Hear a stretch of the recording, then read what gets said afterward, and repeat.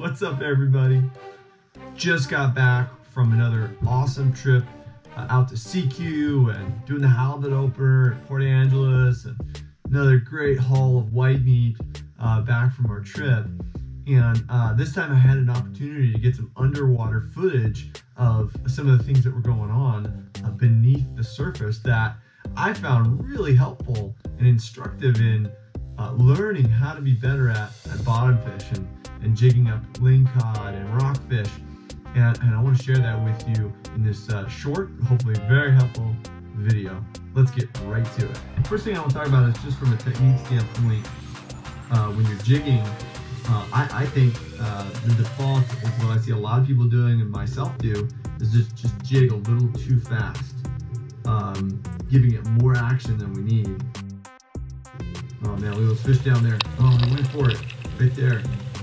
And watch, as I'm jigging it and pulling it up, I'm actually pulling it away from the fish, and they don't get a chance to bite it again. Look what's going on. Look at that. Look at that. Oh, he went for it, but I'm moving it too fast. You know, I think after watching this video, first of all, look at this. When it's dead drifting, how much action it has. The tail is just moving on that grub. Oh, right there, he went for it. Oh man, that is so cool to see. But I think it had these grubs, man. They got a scent trail. They got a lot of action just being dead drifted. You know, these fish aren't gonna, these rockfish and ling cod, they're not gonna move super fast like a salmon to go chase something down. You're not trying to like, look at that, look at the action on that. Look at that tail. I mean, that's just dead drift. Now it's being jigged, right? But these fish are trying to conserve energy. They're eating all the time whenever there's an opportune meal. And when they decide they want it, they come and they'll hit it like a freight train, especially those lings, man. They hit so hard. But just watching this video, watching the fish about to strike, and then all of a sudden I pull the jig up because I'm jigging, you know, too fast jigging action, and I'm not getting the hookups I should be getting if I was dead drifting it. Look at that. Oh, here comes, look at that ling come in right there. Oh man, oh he's going down for it. Look, he would probably take it right there, but I pull it up. I pull it away from him.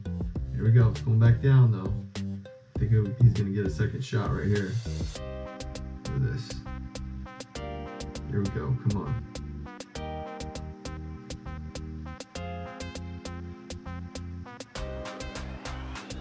Oh yeah, that's right. He's right by it.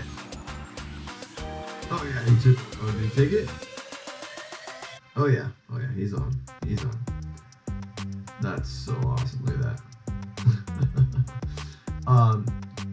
Man, so many times, you know, the fish, they hit it when it's just kind of still down there on the bottom or just being dead drifted. You know, don't move it too fast.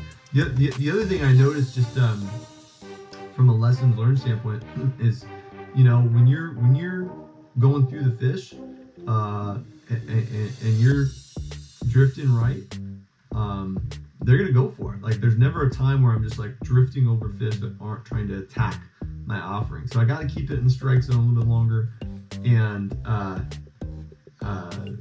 you know, and from a boat control standpoint, you got to stay on the fish. When you're going over fish, you're gonna get bites.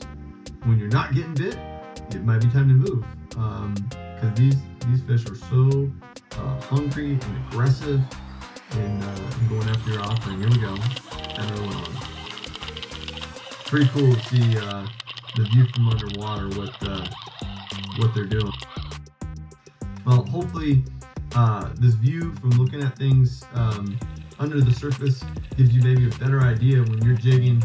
Maybe just go up and down about 6 inches, or maybe dead drift it after you kind of come up a crank or two, or you're just above the bottom, and see if that doesn't increase your results. I know I'm going to try a few things next time. We still did really well, but I think we could have done even better, limiting out faster with more of that technique. So lots of opportunities still out there.